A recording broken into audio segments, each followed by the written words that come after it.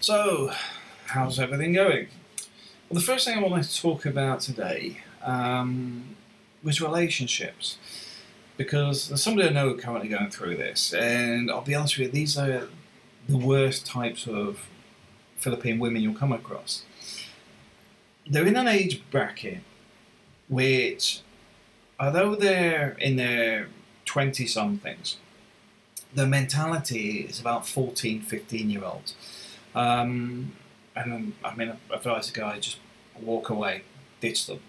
When I say them, because there's two sisters bickering, because it's another thing people do, is if they know you've got a jealous streak, their sister or brother or whatever will play on it. And they'll be like, oh, I've seen your boyfriend up at the market with his new girlfriend and all this sort of stuff. And they do it on purpose. They like seeing their sister, whatever, having a freak out.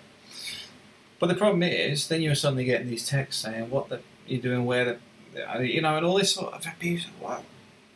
I'm sat at home watching TV, or I'm working, or whatever. It's the mentality.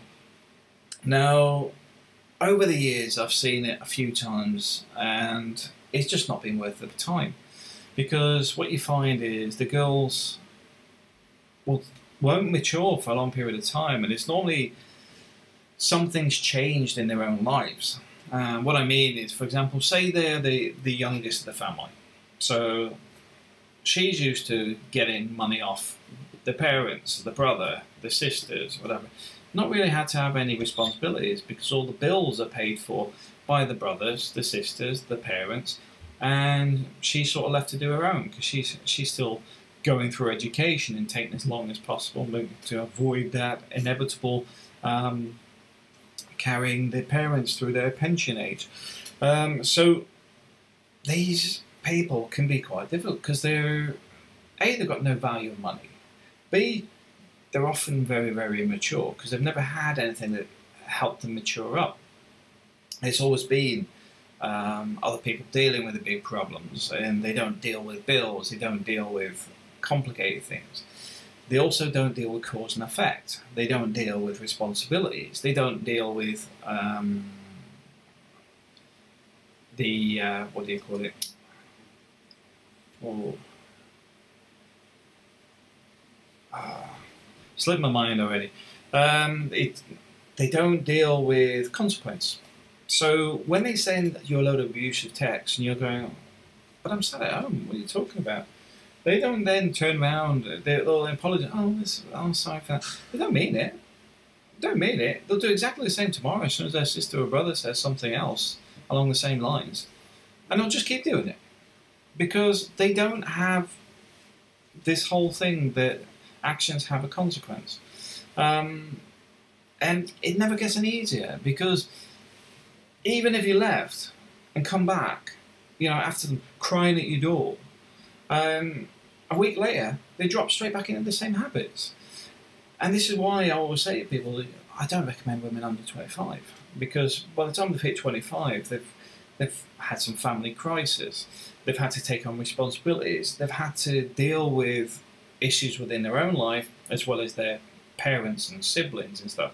So they're mature, they're normally working, self-sufficient, and they've got their head screwed on. They won't have a great view of the world, because they haven't been anywhere yet. But what they will have is an understanding of money. They understand what they actually want in life. They understand the issues relating to boyfriends. They understand the issues relating to within their own family. So once they hit around 25 plus, you're starting to get somebody who's mature, because even at that sort of age group, the equivalent of probably a 19, 20-year-old from the UK or US in general, because it's just the way the society is. You find people, well, you find kids are often left to run riot in the Philippines. They're often just running around, you know, sit in a restaurant, the parents sitting eating, the kids just roaming around. In the West, it's frowned upon, but in the Philippines, it's quite normal. And that's because they're just left to do what they want. There's a recent thing that's developed where somebody's not gone to school because they didn't want to. And you go, it's not their choice. They're a child. You're the parent. You don't decide that your child doesn't go to school. You decide that they will go to school because at that age, the education is the most important thing. What do you want? Do you want my phone? Okay. So these are the things you've got to look at. If they seem very childish and immature, just get rid of them.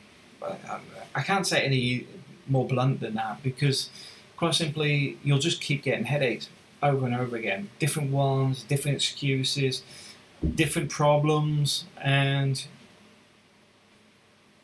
there's much better people out there. Thanks for watching.